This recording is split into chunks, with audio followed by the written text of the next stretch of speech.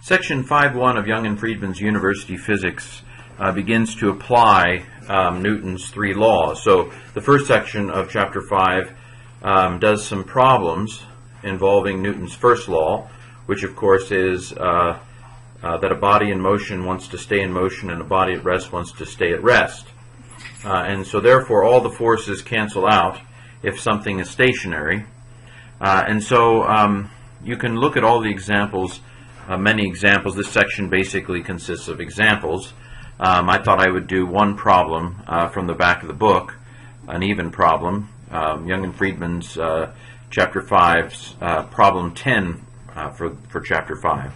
So here's the problem. It's a comment. You'll find it online. It seems like these problems circulate around physics textbooks. But a 1,130 kilogram car is held in place by a light cable on a very smooth, frictionless ramp, so on a ramp. The cable makes an angle of 31 degrees above the surface of the ramp, and the ramp itself rises 25 degrees above the horizontal. So we are asked to draw a free body diagram, basically take the car out of it and draw just the forces with lines. Find the tension in the cable, that's holding the car in place, 31 degrees above the ramp, and then find the normal force on the car, which is the pushing back on the car from the ramp itself. Okay, so here's my, this is not a free body diagram. This is a diagram of the sort I draw to help me see what's going on. So you can see the ramp is 25 degrees over the horizontal, and then the tension, the cable, holding the car is 31 degrees above the ramp. Now, technically, kilogram is not a force, but you can see that the force of the weight of the car, which is going to be the mass times the gravity force, which is 9.8 meters per second squared, is going to go straight down. And so this is the drawing that helps me more than, say, the free body diagram. So here's a free body diagram. You have the weight of the car, which is going straight down, mass times the force of gravity, or I'm sorry, not force of gravity, acceleration due to gravity, 9.8 meters per second squared. You have the tension in the cable, 31 degrees above the ramp, and then you have the normal force, N, which is the ground pushing back up on the car. So all these three forces are holding the car in place. So the normal force actually I found easier to solve first. So we have the force of the weight going down is going to be the mass, 1130 kilograms times 9.8 meters per second squared. So the weight of the car is 11,074 newtons. By the way, I'm probably off a little on significant figures. If I'd wanted to do it, most of this problem I've done 5 significant figures, whereas I only have 9.8 there. I probably should have, if I wanted to do 5 significant figures, I would have needed to do the force or the acceleration of gravity out a little bit further. So I may be a little bit off in my significant figures here. But anyway, using a little geometry, we can see that if this is 25 degrees, then this angle here has to be 25 degrees too. So I break up the weight force into 2 components. That is the force pulling it back down the ramp and the force, as it were, going in this direction. This is the opposite of the normal force. So if I can solve for this component of the weight, then I'm going to know what the normal force is.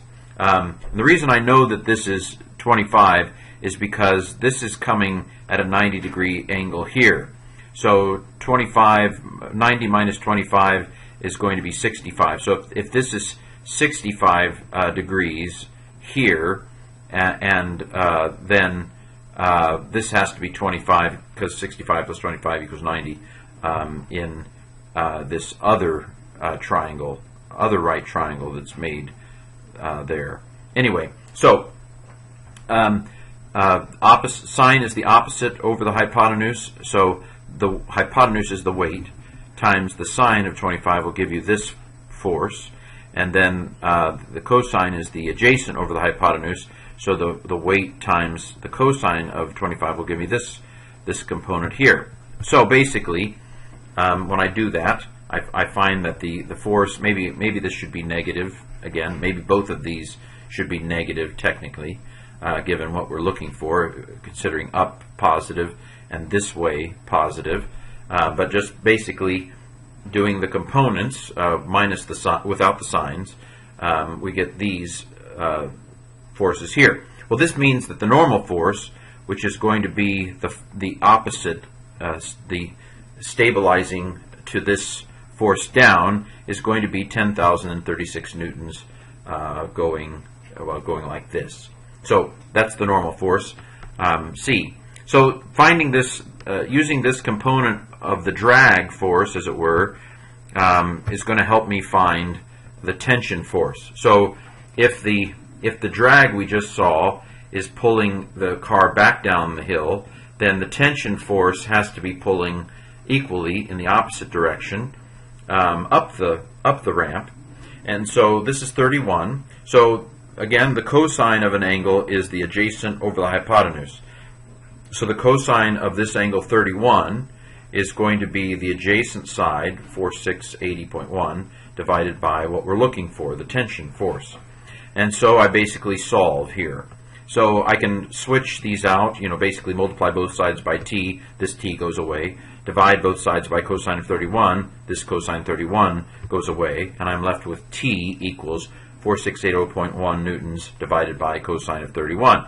And when you play that out, it ends up 5459.9 newtons. Again, beware my significant figures. I've not been consistent throughout. Probably since I only used two significant figures with 9.8, there are only two significant figures at work in this problem. But there you have it, the solution to problem 10 in chapter 5 of Young and Freedman's University Physics, playing out the equilibrium of a body in motion tends to stay in motion, and a body at rest wants to stay at rest.